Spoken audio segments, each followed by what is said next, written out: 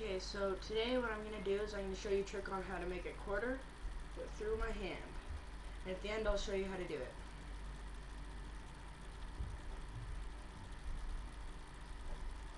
Yeah, I'm kidding. I wasn't going to do that time. Okay, here.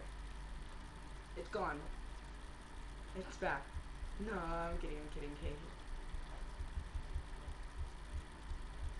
Okay, I didn't do it that time. Pretty obvious. 1, 2, 3. There you go. Now, probably saw me do it because it's a pretty hard trick to master without people seeing. So basically all you do is you go 1, 2, 3. You let the coin slide up onto behind your fingers, put your thumb over top of it, and you keep it in this position. So that way when you turn your hand over and say, okay, I wasn't going to do it that time as a joke, and they're looking in your eyes, you can quickly just drop it, into your hand without them noticing, but keep this position because it still looks like the coin's in your hand. You go 1, 2, 3. Pause for magic effect. There you go. Hope you like it.